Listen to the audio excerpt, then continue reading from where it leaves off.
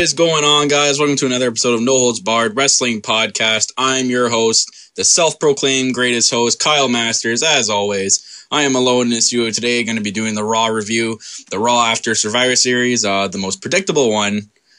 Saying this again from the last podcast, it was really, really fucking predictable. I'm not too happy with it, but we'll move on into Raw, and we opening up, obviously, with the new champ, Sheamus. Oh my god. Everyone get your pillows out. Just fall asleep already for the most boring champion in WWE history. Yes, I said it. He is the most boring champion in history. You can argue with me all you want.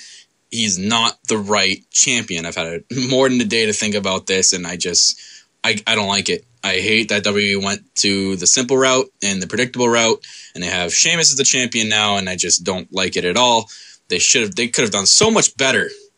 They could have had Kevin Owens as a champion, as their self-proclaimed number 2 heel that they said a while back that they want as the number 2 heel. Now that Seth Rollins, your number 1 heel, is on the shelf, why in the fuck do you not have the number 2 heel as the champion? I know he has the IC title. You can have him hold both. You had Seth Rollins hold both. Or you can just have Kevin Owens drop it to someone and have him be the main champion. What the hell? Why do you have Sheamus? Oh my god. And this was decided 2 hours before the pay-per-view. So they're probably scrambling and couldn't figure out shit and just said, fuck it, we'll give it to Sheamus. Whatever. But they opened up the show with Triple H and Stephanie. Obviously, everyone thought it was going to happen. They're going to come out, praise Sheamus, talk shit about Roman. Roman Reigns comes out. He talks shit about Sheamus too, and then they make a match for TLC, which is going to be a TLC match at TLC for the WWE title, and it's going to be Sheamus against Roman Reigns. Whether or not it'll still be one-on-one, we'll have to find out. There's still a couple more weeks left until the pay-per-view. Maybe Dean Ambrose will be added into it. Who knows? We'll see. But yeah, that was the opening segment of Raw. And then right as Roman Reigns and Triple H, Sheamus were eyeing each other down and talking shit, we have Rusev return out of nowhere and give a really crazy kick to Roman Reigns right in the face. It actually kind of looked like he hit him.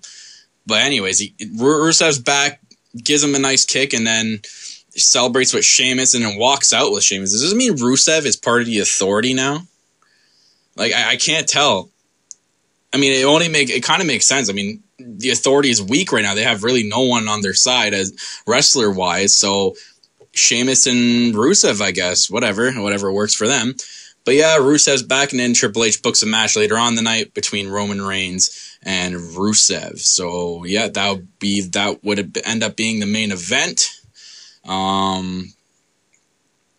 Moving on, we had a pretty good, it was an all right match. The Dudleys against the Wyatts. I mean, they could have done a better job of placing it in the show, but it was an all right match, and the Wyatt family picking up the victory in this one. Bubba Ray getting distracted by Bray, and then as soon as he turns around, he walks right into I don't even know, is it called Disgust Clothesline by Harper? I don't even know what to call it, but Harper wins via clothesline, which is weird. I mean, I know there's been clothesline finishers in the past, but I think they could do a better job with Luke Harper, but yeah, the Wyatts picking up the victory in this one, and then after the match, the rest of the Wyatt family killed the shit out of the Dudleys, and followed the Buzzards. So moving on, but actually, if I go back to this, I don't know what the Wyatts are going to do from this point on. I don't know if they're going to keep feuding with the Dudley boys, and then they have a tables match or something at the pay-per-view. But what happens here for the Wyatt family? I mean, Kane and Undertaker obviously going to be kept off TV right now, and they're not going to have a rematch to the Wyatt family, so who knows what's going to happen with the Wyatt family. There's too much talent there to be underutilized, which right now WWE needs to utilize all their talent with everyone being on the shelf. So moving on, we had one of 2 Divas matches in the night, a crazy match. We had Sasha Banks versus Becky Lynch. Finally, and I know my co-host Brandon's going to love this, we finally see Sasha Banks on Raw and getting some TV time. It's about fucking time she's getting some live air time. Not on this SmackDown, not on main event crap. She's actually getting some Raw time. And man, she's just so good. I don't know how WWE does not see the potential in Sasha Banks. Even in Becky Lynch as well. Becky Lynch is a great wrestler as well. I'm not taking anything away from her. But finally, Sasha Banks against Maritime, and it looks like they officially changed the Team Bad theme song to Sasha Banks', which is awesome because she has the best theme ever. Way, way better than that annoying-ass, ear-bleeding song Naomi has as her theme. But Team Bad also had a new Titantron, so I'm guessing this is going to be the new theme, and I'm okay with that. I'm 100% okay with that. But this is a pretty good match. A little bit of a heel win for Sasha at the end. Having her team help her win with a roll up, but whatever. It's heel tactics. That's what they do to win. But good on Sasha Banks and Becky Lynch for putting up a pretty good match. After the match, Paige appeared on the Titantron because Michael Cole was talking shit about Paige, and then Paige defending herself and actually threw a pretty good promo talking about the Survivor Series match, and then showing that when Paige tapped out to Charlotte's finisher last night, Charlotte was under the rope, which is technically in WWE, it shouldn't have counted.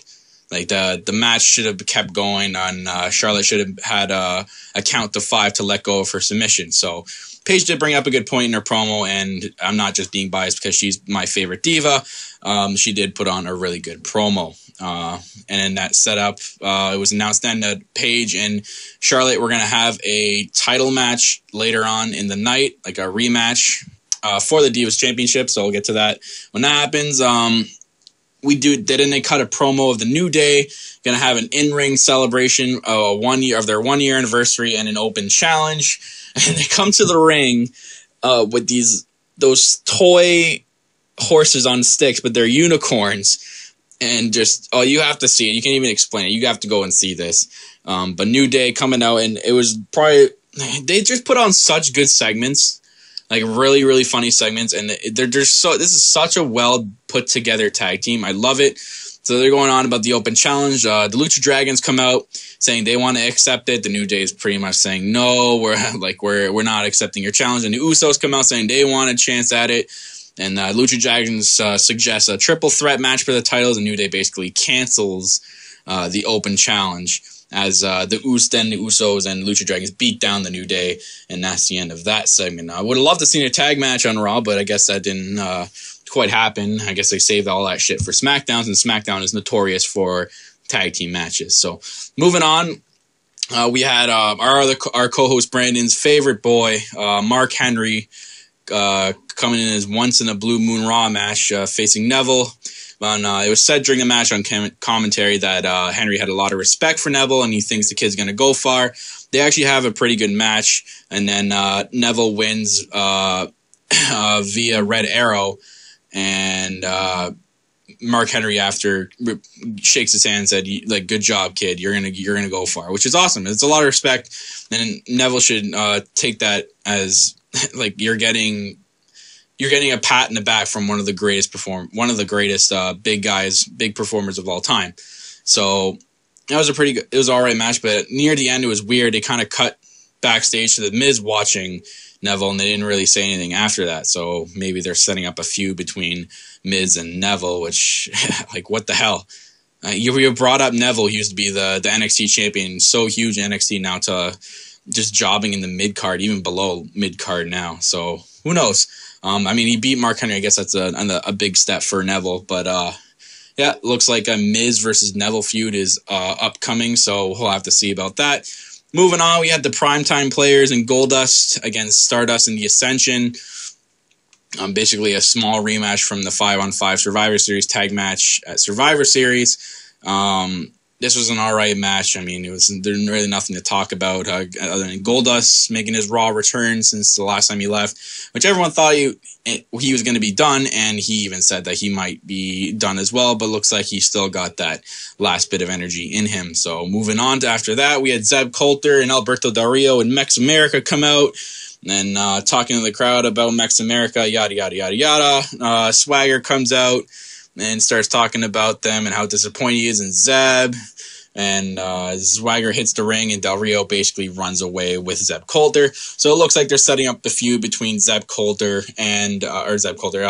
Del Rio and Jack Swagger, which it only makes sense. You got the Mexican with the U.S. title in Del Rio against Jack Swagger and the real American. So everyone saw this coming. It was going to happen rather sooner or later, and you have Zeb Coulter, the former manager of Jack Swagger in Del Rio's corner. So I think they can put up a pretty good feud, I think, up until when John Cena comes back, and I'm guessing John Cena is going to come back for his U.S. title. Moving on after that, we had the second Divas match. We had the Divas title match, Charlotte against Paige. This was a really good match. It was really long. It was really well done. I think it was about 20 minutes long. You even had a commercial break in between, which you don't really see in Divas matches anymore. But this is a really, really good match between Charlotte and Paige. A lot of good moves back and forth. I mean, it almost looked like Paige was going to win for a second, and then they ended up having a double count out, which, I mean, it was okay. Like, I hated it at first until I seen what happened after the match. Paige and Charlotte kicking the crap out of each other. Like, I mean, getting more personal. Like, this is actually becoming a really good rivalry, and it's really well done. I'm really glad WWE is keeping this rivalry, not just ending it at Survivor Series. And then it kind of looks like this is going to set up a rematch at TLC for the title, or maybe they're going to add Becky Lynch and Sasha Banks. Who knows?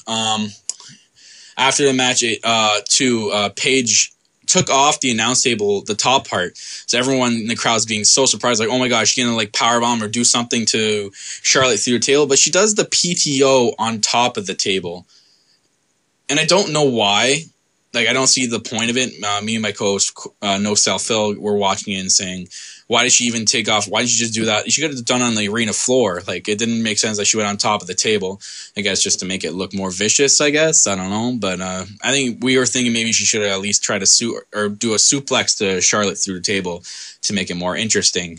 But other than that, this is going to be a really good feud, I think, between Paige and Charlotte. We'll have to see what happens in upcoming weeks. After that, for some reason, Heath Slater came into the ring with a guitar. And before he could sing, you had Ryback come out, shaking the ropes and doing this little Ryback thing. And Slater hits Ryback in the back with the guitar, sort of Jeff Jarrett style. And then Ryback kicks the crap out of him. Really, really pointless fucking segment. Why is Heath Slater getting this TV time at this point in Raw? Like, you're getting it, and you could have just had the Divas match followed by the main event. But why is Heath Slater getting this TV? This is the worst. I know, like, Heath Slater has been on TV for a while, but what the hell, man? At least put him like a tag match or something. Not this. That was really, really bad. I know it's because they were in Nashville and all that shit, but come on. Like, just a really pointless segment. I don't even want to talk about it anymore because it was really bad. It was really, really terrible. Moving on, we had Ziggler and Ambrose against Kevin Owens and Tyler Breeze. This match was really quicker than I thought it was going to be. I mean, it was probably because of how much time left was in the show. Maybe didn't have that fucking useless Heath Slater segment. Then you could have had a better match, but it was really quick. Near the end of the match, Ambrose dives through the ropes and takes out Breeze on the outside. Then Ambrose hits a rebound clothesline, hits Dirty Deeds on Owens, hits Dirty Deeds as Owens was sitting on the outside and he was watching Tyler Breeze the entire match. So, whatever. I mean, Kevin Owens is still playing up to that heel champion and prize fighter. So I'm liking what they're doing with Kevin Owens. I just really wish they would have extended it and had him win the WWE title, but that's just my opinion. But the winner, Dean Ambrose and Ziggler. Again, those two superstars, I have no idea what they're going to do with them. Looks like they're going to continue the Breeze and Ziggler feud. But maybe Ambrose will feud with Owens now because they put on a pretty good match at Survivor Series. So maybe we'll see an IC title match at TLC between Ambrose and Owens. And you know what? There's nothing wrong with that. I really like both competitors. They're both great wrestlers. And I think they can both put on a really good match. Going into the main event, we had Roman Reigns against Rusev. Pretty good match. A lot of shit happened in this match.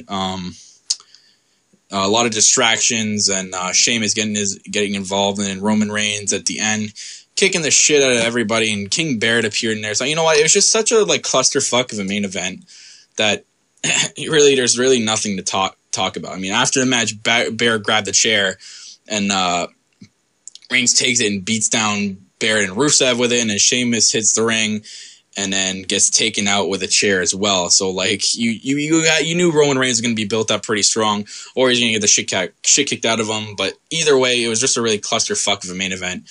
And I guess we'll have to see what happens in this feud leading up to TLC's main event match.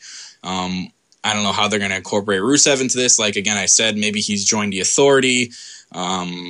or something like that. I can't tell, but it's good to see Rusev back. I mean, you have a lot of people on the shelf right now, like Daniel Bryan, Seth Rollins, now Cesaro's out. Like, you have all your top guys, like John Cena's making the TV show. You have all your top guys, like, out right now, so you're going to need something to boost the ratings and to incorporate into storyline. Like, even with Raw with 3 hours, it's crazy. But other than that, that was it for the Raw review. Nothing bit of news lately. If anything comes up, I will put out a podcast about it. Other than that, guys, I am your host as always, the greatest host, Kyle Masters, and that's it.